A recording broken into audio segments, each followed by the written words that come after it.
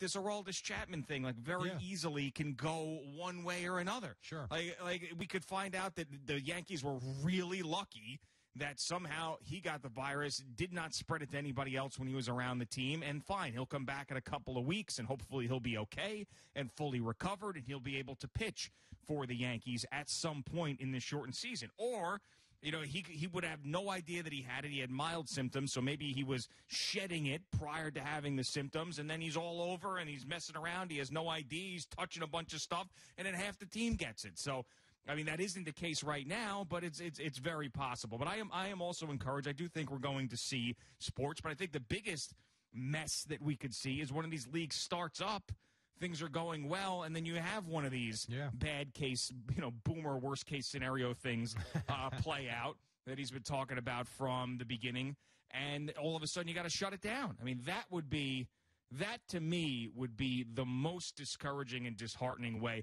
even more than the league not starting at all. Like starting up, getting people watching, feeling like it was somewhat normal, and then having to shut down in the middle of it would be the worst. I agree. And an abrupt stop after, 2 or 3 or 4 weeks or 5 weeks, that would really stink because you would start to feel, I don't want to say normal because I don't think anything is normal right now, but it would make you feel a little bit more like what we're used to seeing. The one thing I've really missed, and I think a lot of baseball fans would say this too, the NBA, as many games they play the 82 games, it's still not an everyday sport. I mean, you can have 4 games in a week for sure. You can have a rare week where you have 5 games, but you're never playing 7 games in a week. You're not playing 6 games in a week.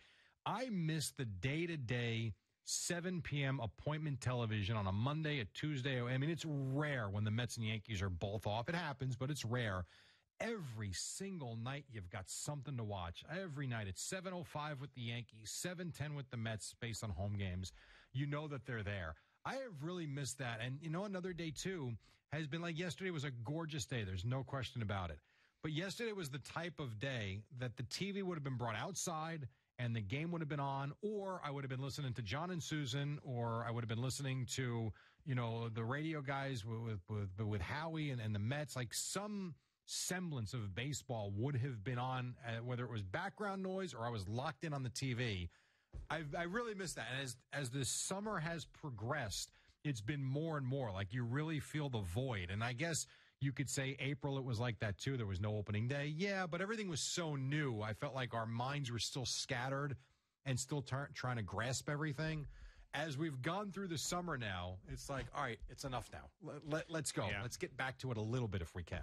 Yeah, I mean, I hate to say it, but I've gotten used to it. I've gotten used to not having baseball, hockey, and basketball at this point, and, it coming back feels different as opposed to it not being around. I think that the real turning point for me, though, is going to be football and what happens with that. I mean, and baseball was very strange, the fact that it didn't start, and hopefully we actually see it. I mean, because we saw a large chunk of the NHL and NBA seasons and they didn't finish, I still kind of feel like we got that. True. But football, to me, as big as it has become in this country, and it's by far my favorite sport, when that starts to be affected, and it will, we just don't know how much, that's when it's going to be like it's as hard as it's been able to digest summer without baseball. I think with exactly what you said, because when all of this was happening in the beginning, it was like, all right, we're not going to have stuff for a long time, and my mind sort of processed that, and it was okay. We're going to have to deal with a summer, a spring without baseball, and if we get it back, great. But I always thought that by the time we got to September, October, that we'd be okay and there'd be football. That's just what I thought. Little did I know we'd be sitting here talking about the fact that the football season may be canceled as well. But I always thought it was going to be there.